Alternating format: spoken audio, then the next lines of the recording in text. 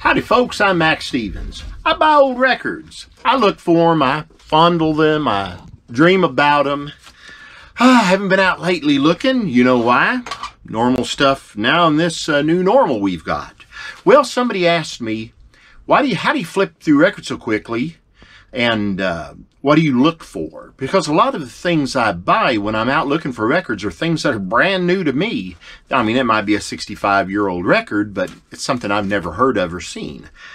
And I look for certain clues and things like that kind of hit me to the fact that maybe a record I'm going through and looking at might be something worth a second look. Got a hair in my face here and it's just driving me nuts. Be glad to get a haircut, but I'm not willing to go risk life and limb for that. So, when I'm out looking, I'm going through records and I'm doing this, or maybe I'm doing this, holding the camera under my chin, that sort of thing. Or I'm trying to do the one-handed flop when I've got a box and holding the camera this way. But I don't sit and stare at each record prayerfully for 2.5, 3 minutes trying to make up my mind. I've got literal seconds, if that, whether or not I stop and give it a second gander. Sure, I'll miss things occasionally. Don't miss them often. You might say, oh, I see you miss things. Well, I might miss something you like. But it might not be something I'm after. And two, I do this for enjoyment, but also make my living at it. So I've got to go quickly and find the things that I can buy at the right price and sell for an arm and a leg if I can. So one thing I really look for, if I'm out and around, I look for single colors and parallel lines. See those two parallel lines, and it's just a single color. Sometimes it's a white label with black print, red with silver, blue with silver, and little to no real graphics or anything. This one is Rogers Hopkins. Says Little Nashville, so you might think it's country. No, it's a great teen record. And what's cool, it's called Where's Your Diploma? They misspelled diploma. Ha ha ha! That's kind of funny. And on the flip side, it's Roger Hopkins and the Chevelles. This side is Rogers Hopkins. So they put Roger on one side and Rogers on the flip. This tells you that this record is really high class. Also, they use the wrong tense of you and your. Where is your diploma? Well, that says a lot about Nashville, Tennessee School District, don't it? Y'all don't kill me. I just say what my writers tell me to say. Another thing is this one. Parallel line, single color. Also, too, this one's got a name tag on it from down in Sulphur, Louisiana.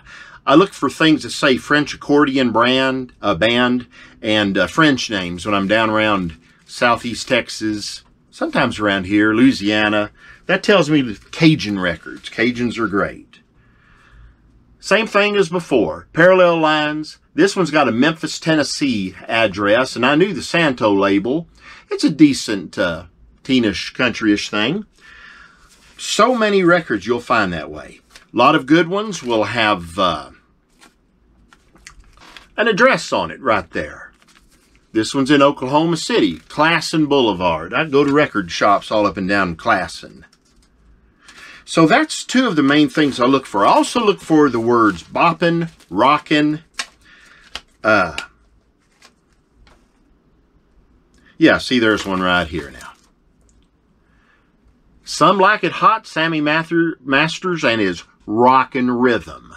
When you see Rockin' Rhythm, stop and take a look, because it might be something great. A lot of rockin' records translate into good money. Also, too, I look for major label records. This one, I don't know much about this one, but it's Aerial Landscape on RCA. I don't recognize it, so hopefully, you know, that would turn out to be some psych thing, garage, or maybe Northern Soul.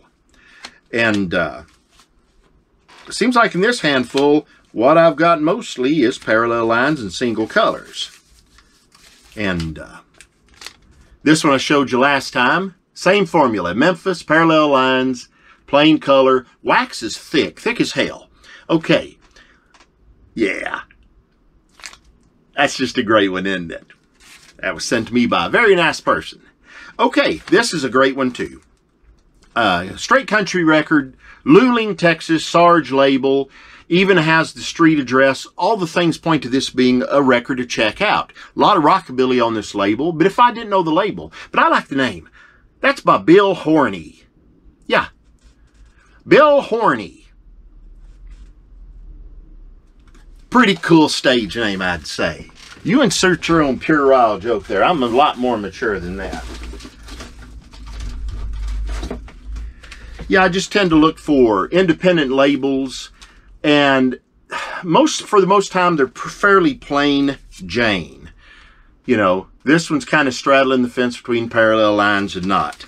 Hard to go wrong with Parallel Lines. Although sometimes the major labels did the same thing. But they had a few good songs on Roulette. The Mafia notwithstanding. Of course, you want to look for certain labels. RPM's a great label. This is one of their later series. You're looking for one that has a more fancy script right around the top in the low 300s. And that's where you're going to find some big money. So you look for, like this one, Jonesboro, Arkansas, 213 East Monroe Street. If I don't recognize it, and the plastic has an old look for it, and there's not any damn barcodes, then you ought to be okay. Until you get to this record. This one looks great. Wow, nothing on the flip side.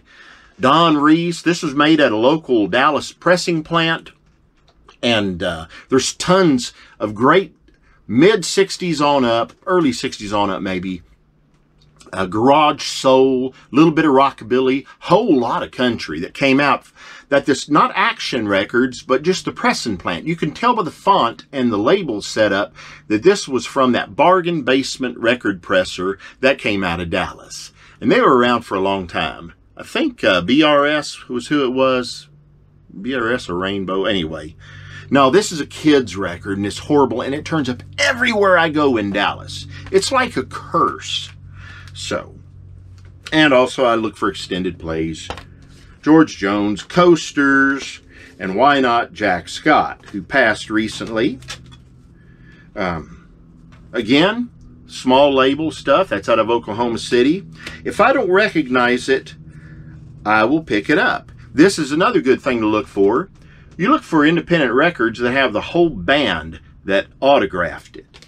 If it's a neat record, a good rocker or garage or something, that's not bad having the autograph. Some people don't like them. Most people do. So that's just essentially what I look for when I'm looking at records. I know about the major labels, most of what to look for there.